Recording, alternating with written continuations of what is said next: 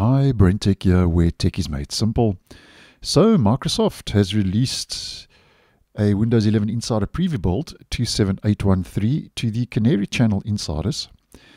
And according to Microsoft, this latest build includes a series of minor improvements and bug fixes that aim to enhance the overall user experience for Windows insiders. So it's what I would consider to be a light release.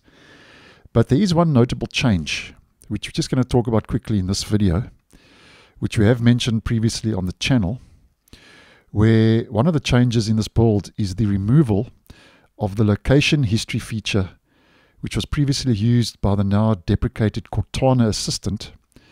And what this feature did is it allowed access to 24 hours of device history when location services were enabled. So just to tell you what I'm referring to, if we head into our settings and we head over to privacy and security, location, and we scroll down, here is your location history. When device location is on, your location is stored and available for a limited time on this device. 24 hours as mentioned, and then you have the option to actually clear it manually if you so wish.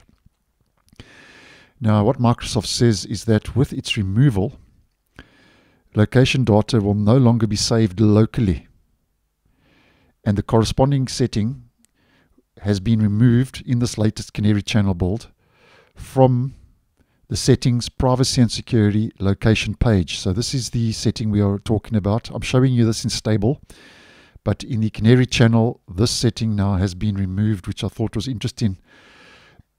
Now, my only flag, so to speak, with this change is that if location data is no longer being saved locally, then where's it been saved? Into the cloud? And we don't have that info yet, but obviously that's my only flag with this, because with this setting you could actually manually clear your location history for privacy reasons. But nonetheless, that's now the notable change in build 27813 for the Canary channel for this week. Microsoft has completely removed location history out of the settings in the Canary channel. And just a quick reminder regarding the Canary channel.